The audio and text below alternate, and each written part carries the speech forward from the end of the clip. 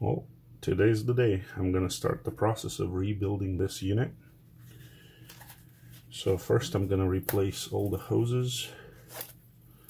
I will replace them with this hose that's designed for water, filtered water.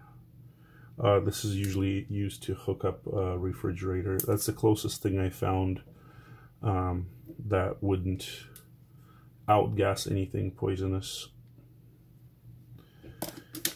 So let's begin.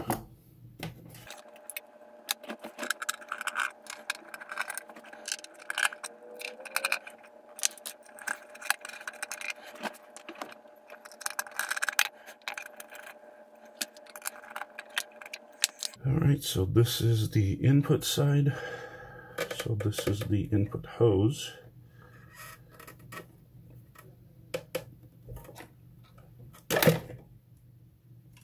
This isn't glued, is it? No, I don't think it's glued.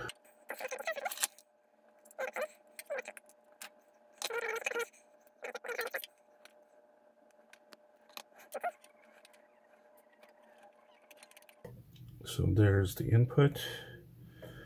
Now this is the output to the membrane. Okay, let's get it removed from here. And let's cut a piece of hose for that.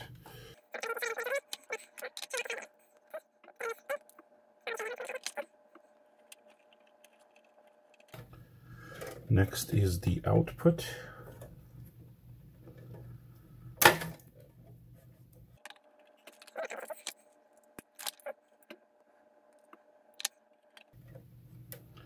Oh, this thing decided to stay in here. That's annoying.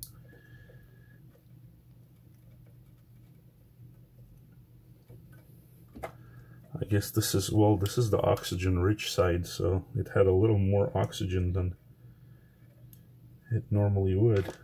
I guess that disintegrates the hose. Never would have thought that.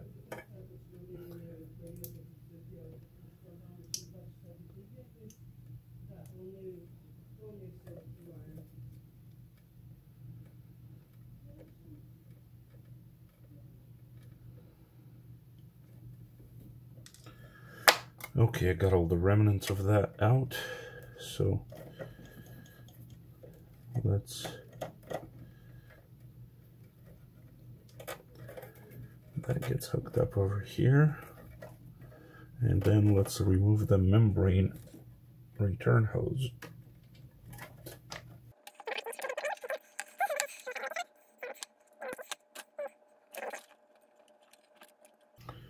Alright, so this box goes back together.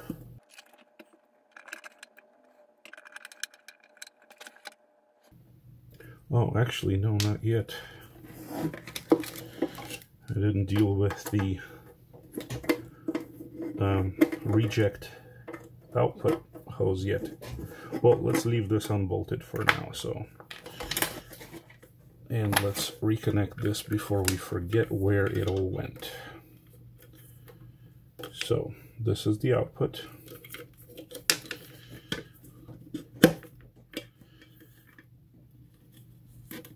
This is the membrane input, which is going to be this hose right here.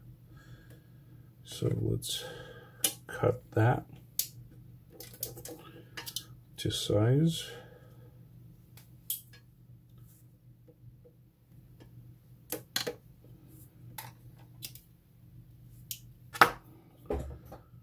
That goes in here. There you go. The output is there. This, which was the input? Which was the? This was the one coming back from the membrane, right? Actually, sorry. This is the output of the membrane. And then this is the output. This is the input to the membrane, and this is the one that goes to the membrane input. I think they had it like this, a little bit longer. Although I think this is going to work out better for what I'm planning to do. So let's give this a cut.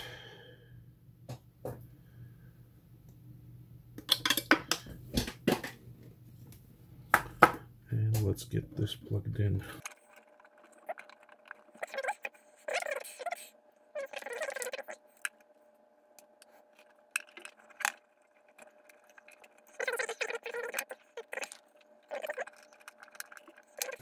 And then with our output, I could probably just leave it inside the compressor box. Just kind of leave a piece of hose in there, because it doesn't really need to get out of the case. I'm going to make an external filter for the input. But yeah, none of this will suffer from low oxygen. So I think that's what I'm going to do.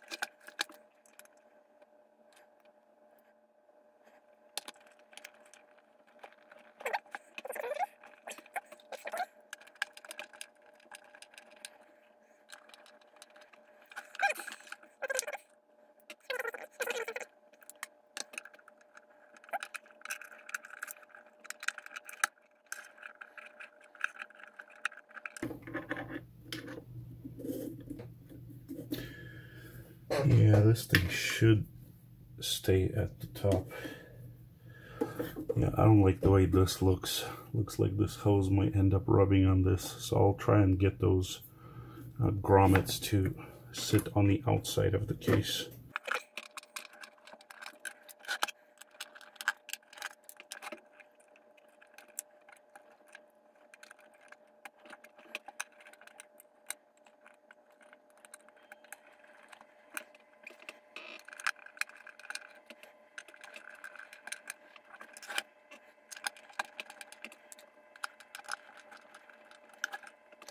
Yeah, much better.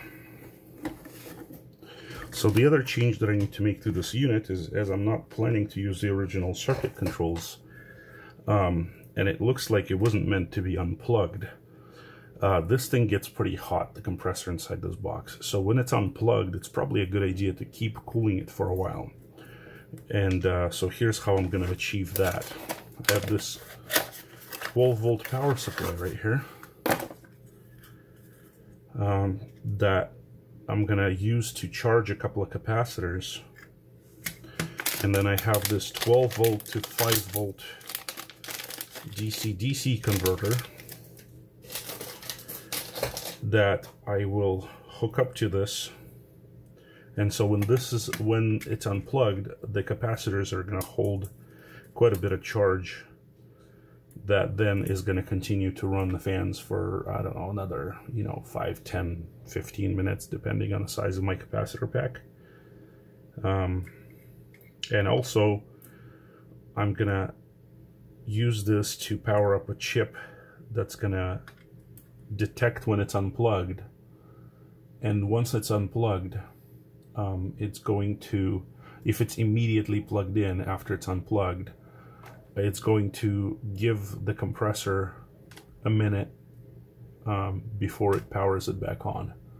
And the reason for that is this is a kickstart motor, so if it's unplugged and then immediately plugged back in, it's going to have issues. It doesn't want to start spinning.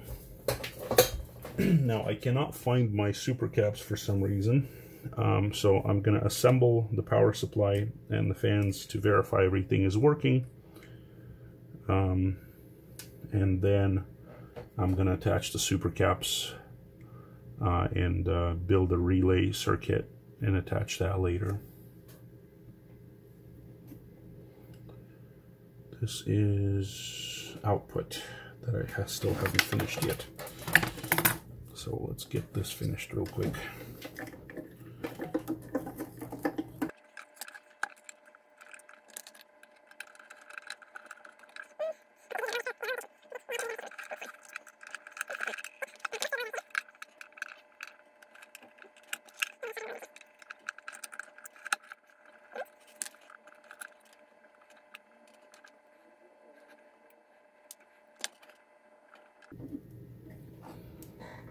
right, there you go.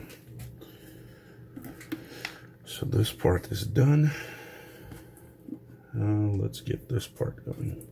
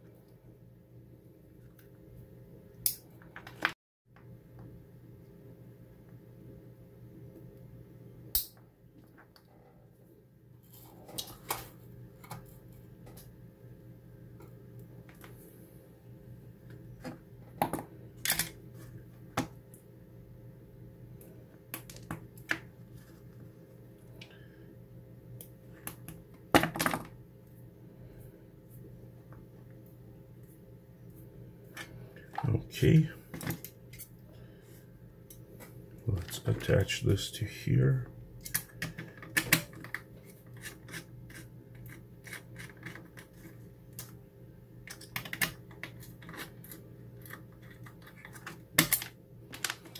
So this is gonna hook up to a couple of super caps.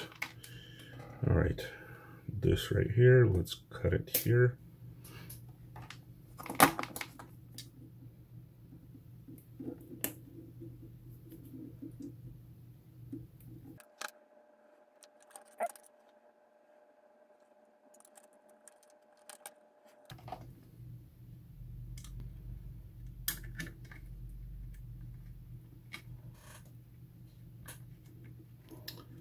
Oh, that was not where it was supposed to be.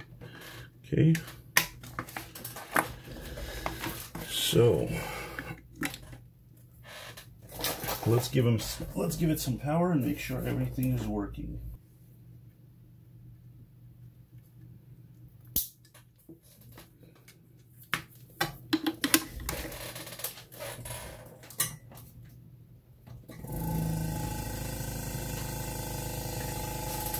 Well, that's odd. The fans aren't spinning. Oh, yeah, they are. It just took them a second.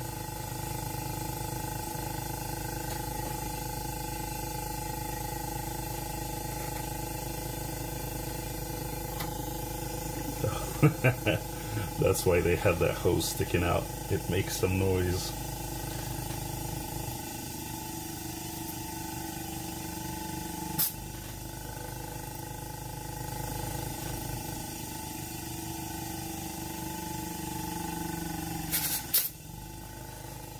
How much can it push?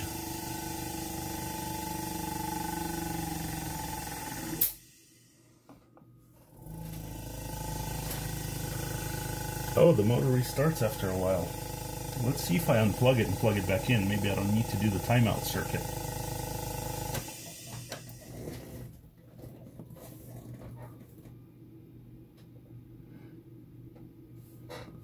Ah, it doesn't. Oh, yeah, it does restart.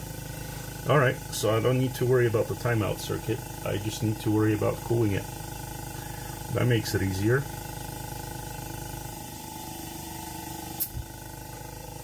Let's try it again. Okay, we're going to plug it back in.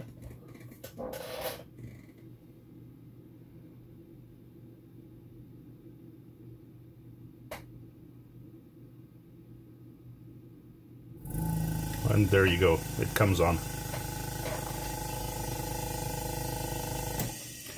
Alright, so I don't need to worry about the timeout. All I need to worry about is cooling. So I just need to throw some caps on this, and this project will be done.